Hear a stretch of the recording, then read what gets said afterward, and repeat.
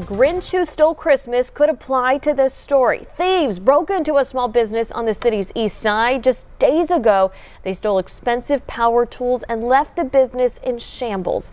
But as News 4 Tucson's Lupita Murillo found out, the thieves stole much more, and she joins us live from the store there now. Lupita.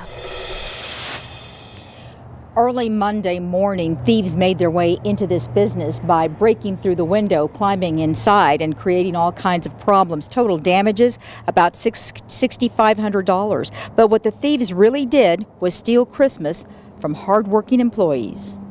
It's very frustrating to have to sit there and tell my employees, sorry, I'm going to try and make it up to you, but I'm not going to be able to give you the Christmas bonus I wanted to. Tony Bartz is the business owner, and surveillance cameras from inside the store captured the thieves stealing and destroying his hard-earned money. It looked like the person had potentially been here before. They knew exactly where to stand, where to walk, and what to take. Bartz opened the doors to the business in July. He bought it in 2020 when the pandemic hit.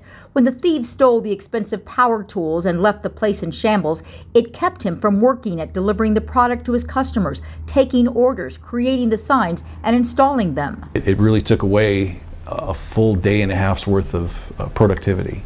The theft also impacted Ben Orr, one of the employees who was supposed to get a Christmas bonus. Basically, it feels like you worked so hard and then somebody comes and just takes it and it's gone. The Christmas bonus Orr was going to receive now has to go towards paying the deductible for the insurance. I've got a good boss, and things will come back around. We're just trying to keep positive around here. Bartz has a message for the thieves. I can understand, trying to make a living, but there's better ways to do it than stealing from somebody else. While Tony Bartz is feeling the effects of this crime, Tucson police report that property crimes on the east side are actually down by 600 cases over last year. Last year they had a total of 4,329. Reporting live from the east side, Lupita Murillo, News 4 Tucson.